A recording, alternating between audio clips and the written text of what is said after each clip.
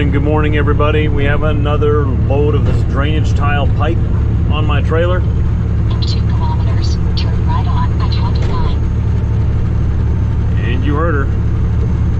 2 kilometers, we will be in the US. Coming up to Emerson, Manitoba, right here, and Pembina, North Dakota, just across the border here. I'm already cleared to cross, so everything's been going real smooth. The only downside to today is that it is snowing. First official snowfall of the season for me that I've seen and experienced. You can hardly see it, so it's not so bad yet. In 1 kilometer, turn right on I-29. I know the camera's probably not picking it up, but that's not fog that you see in the distance. That is, in fact, snow. Fantastic. We all knew it was coming. May as well get it over with. A little bit of a lineup today, not too bad. What do we got? 1, 2, 3, 4, 5, 6, 7, 8, 9, 10. Oh, 20, 25 trucks in front of me. Really not that bad if you think about it. There is a lot of commercial traffic that goes across the border between Canada and the US every single day. And this isn't even the busiest crossing. It's one of the busier ones. Definitely the busiest in Manitoba. But our busier crossings from Michigan, USA, at Detroit into Windsor, Ontario, I believe is our busiest border crossing. And if I'm remembering correctly right now, over $1 billion of trade crosses that bridge every single day. Correct me if I'm wrong. That's just one border crossing. So economically, and among many other ways, we're completely tied to the United States. 2 brothers from the same mother. Definitely got our differences, have our different histories, but we're the same people. It's just sort of like, you know, you grow up in mom and dad's house with your siblings, and then one day one of your siblings moves out of the house, and you know, they get their own house and they start their own thing and they get married, they start a family, and they sort of got their own thing going over there. And then 100 years later, so you do the same thing over here. Except it's not as, you know, when your sibling left, they kind of left very upset. They were very they wanted their independence from mom and dad now. And they got it.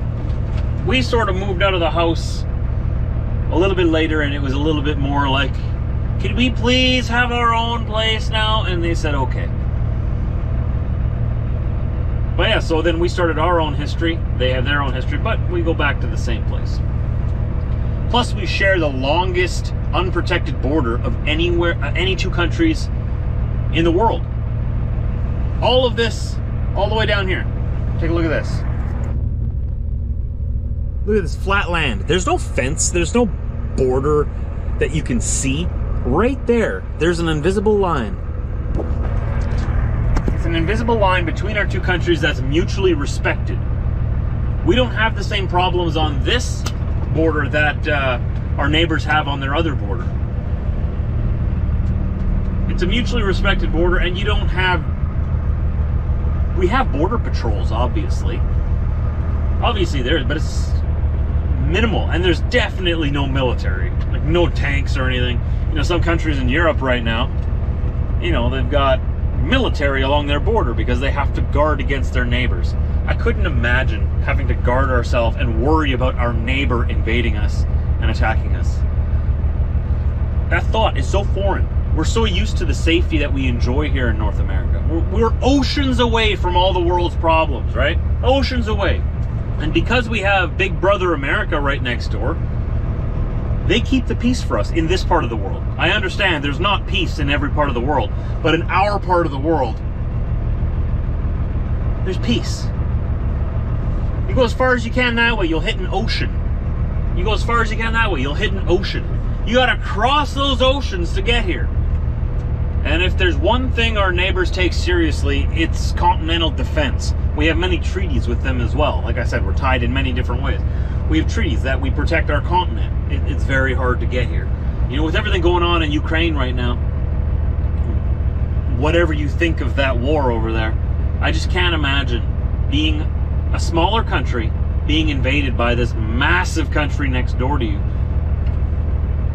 Like that, think about it this way. That's sort of like, you know, a lot of people say, you know, Ukrainians and Russians are pretty much the same people, right? They used to be the same country and they sort of split. Now they have their own histories. The same thing I was talking about with us in the US here, right? You can sort of think of it this way. That's like the United States invading Canada and just starting to take huge sections of our country and be like, this is ours now because we used to be the same people.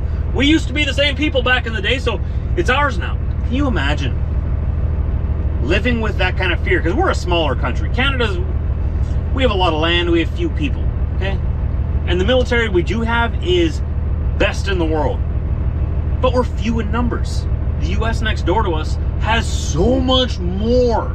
So many more people, so much more weapons. We wouldn't stand a chance. We could put up one heck of a fight though. We would not make it easy, I'll tell you that. We would make their lives hell. But that would never happen here. At least I hope it would never happen. But yeah, as far as you can see here, unprotected border, just a mutually respected line in the ground. I love North America. It's a good place to be. I am proud of what we've built here. Both sides of the border here, we speak the same language. You wouldn't be able to tell us apart. Me coming from Manitoba here, going into North Dakota, even our accents are the same. They're regional accents. And the regions of North America, they don't know that border is there. Even the culture is the same. You know, along the coastlines of the United States, you sort of get more leftist Democrat policies, liberal policies, and in the center of the heartland is more Republican, more red states, right? More conservative. It's the same thing in Canada. Our East Coast is very liberal, West Coast very, very leftist, liberal, Democrat, and the center where I come from is a very, what the Americans would probably see as a Republican area or a conservative area. It's a conservative stronghold. If you want to see what conservative Canada, or if you want to know where conservative Canada has its like home base, that's out in Western Canada here on the prairies. Probably centered in Alberta. So even the cultures are the same east to west. It's just we have this line in the dirt and we've said, hey, that's your land, this is our land.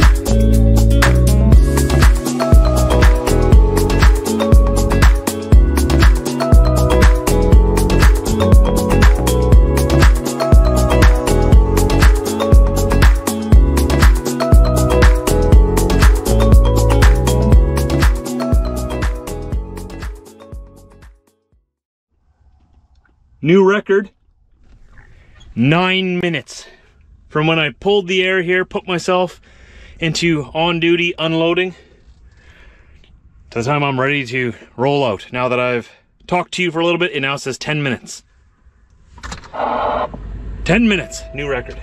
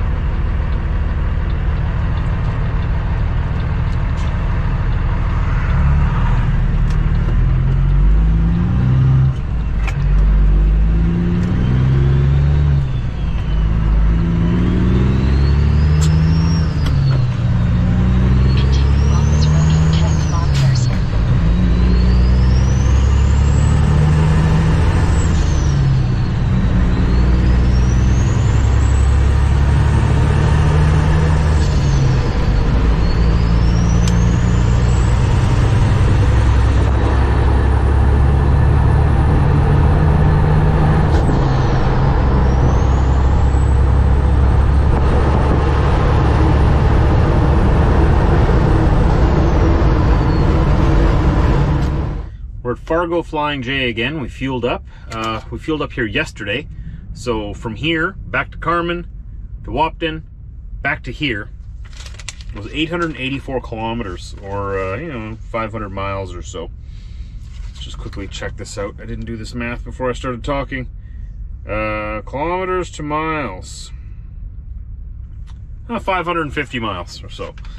I burnt 90 gallons, US gallons of fuel, 340.5 liters. Fuel here today is the same as yesterday, $5.30 US per US gallon. Costed me $476.92 for one day. I averaged 6.1 miles per gallon. That's US gallons. I always talk in US gallons. I don't use imperial gallons ever. So if you ever hear me saying gallons and I forget to say US in front of it, it's always US gallons in my mind. US gallons is 3.785 liters. So I burned 38.54 liters per 100 kilometers. Not the greatest for being empty half the time and hauling a pretty light load. We were fighting quite the wind yesterday on both directions. It was coming from the west and it was catching us in both directions. It wasn't the greatest, but it's definitely not the worst. That's about average. I like to keep it above 6 miles per gallon. And you know, this whole week, we stayed above our target. Monday we filled up, or the 6th. Last week we filled up 6.46 miles per gallon. Then on the Friday we filled up 6.1 miles per gallon. Yesterday we filled up, we had gotten 6.25 miles per gallon and 6.1, so it's pretty consistent. The reason, one of the reasons I keep track of that on paper here, because paper is more reliable than an app on your phone, which can just disappear or be taken away or get lost or whatever. I guess you could lose this too, but I like having it on paper as well. I like keeping track of my fuel economy so that I can go back over months and see if it's been getting better or worse. And if the average has been consistently getting worse and worse and worse and worse, I know I've got a problem with my engine. I should probably get that looked at. It goes the other way too. If it gets better and better and better, hey, things don't always have to get worse. Sometimes they can get better. So, yeah, we've been averaging, actually last week I was averaging about 7 miles per gallon. 6.5 to 7. The week before that, any worse? Yeah, it's all pretty much the same. Depending on what I'm pulling and what the climate is and how the wind is, this truck usually gets between 5 and 8 miles per gallon.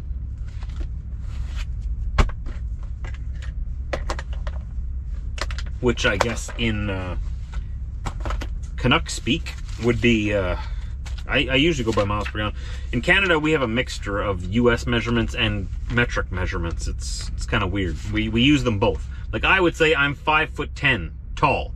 5'10", and I weigh 220 some pounds. I want to weigh 180 pounds. We'll get there. We talking pounds and stuff. We use feet and inches. However, our speed limits are in metric, 100 kilometers an hour, and we use both. It's weird, but I'm averaging between, let's see here, about 30 liters per 100 kilometers on the good end of things, and on the low end of things, about 45 liters per 100 kilometers. That's the low end and the high end. We usually sit right in the middle of that. So yeah, fuel prices didn't go up overnight again. Woo! First time in like a week and a half they didn't go up overnight. Knock on wood, knock on wood. Tomorrow they're gonna shoot up 50 cents. World we live in, man. Oh, I try to stay out of it all. I try to stay out of the politics of it, but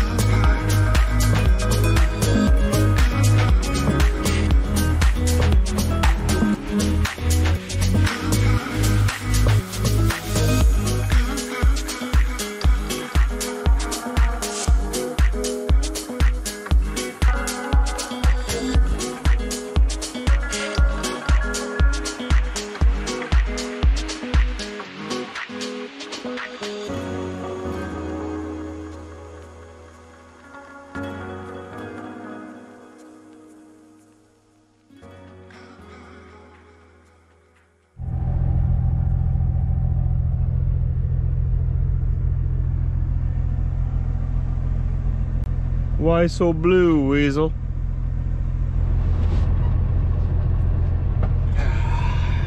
The end of the day is here. Back in Carmen. There's 4 of us waiting here to get loaded in the morning. Tomorrow is Friday once again. By the sounds of it, I'm probably going to be doing something different next week. But we'll wait and see what the load gods have for us. If there's more of these, I will gladly do these. But I go where the loads are, wherever they need me. This has been really fun, though. I don't get a lot of opportunities to actually work with friends and work with coworkers. Very often I'm just by myself. And I've gotten used to that. I like working by myself. I feel like I get the job done faster that way. But it's nice to get to know my co-drivers here much better. I got to spend pretty much every day running up and down the highways here with Pedro. You've seen his truck in this vlog and in almost every other vlog. He's becoming a really good friend of mine. So that's been a real cool benefit to the last couple of weeks. I see that we got Pedro up ahead here. I'll show you why I'm not pointing the camera that way, because you can't see anything even if I turn the lights off in here. You see the one guy with the lights on there? That's Brian. With the W900, the one that I used to drive way back in the day. He's here. Pedro's here. My Uncle Rudy's here in front of me. And then I'm here. So as far as I can see, there's 4 of us here. Maybe there'll be more here in the morning. Sometimes the guys go home for night, or they go stay at a truck stop nearby for night and then come here in the morning. It all depends on the day, I guess. But yeah, it's been a good run. I really enjoy doing this. This has been great. Old Blue has been running good. And other than that, I noticed one thing though. My heat isn't working in my sleeper. The heat is coming out of my dash here nice and hot. It's not a big deal because I can heat the whole truck with the front dash. It's not that cold out yet. And my bunk heater works in the sleeper, so I can heat up the sleeper with that if I need to. But my vents in the back, they only blow cold air, which tells me that I must have a valve that's stuck somewhere between my heater core and the vents, because it's not turning the AC off in the back. The AC is stuck on. So I got to figure out where this valve might be, or what do you call it again? You guys know what I'm talking about, right? Those of you, I have an audience here, maybe I'll pick your brains. Where should I look? Okay, heat is working great in the front. My bunk heater, that's a whole different system. That's working great. But my vents in the back, they're stuck on AC. They're stuck on air conditioning. I checked I definitely have it on heat. I have the air conditioning turned off. It's just blowing cold air. I can't get it to blow warm in the sleeper. Not a big deal right now, because like I said, I can still keep the truck nice and toasty warm. I'm actually very warm right now. Take this sweater off, but I'm going to be going outside to walk the weasel right away. Where is this valve thing that I need to check that's stuck? Where's the heater core for the sleeper? Does it run off the same heater core as the front? And if it does, why isn't the heat getting to the back? Somewhere in there's something. I need to take a look at that this weekend. So I'll be in my comment section if any of you have some wisdom and knowledge of these Kenworth W900s. If you want to give me some pointers of where to start looking for problems, hopefully it's just an easy fix. Maybe I just have to tap it. Sometimes you get lucky. Maybe I got to replace a part. I can't. It's got to be something simple, because the heat is working.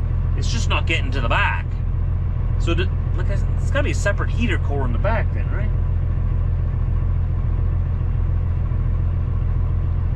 I bet you anything is just a stuck valve.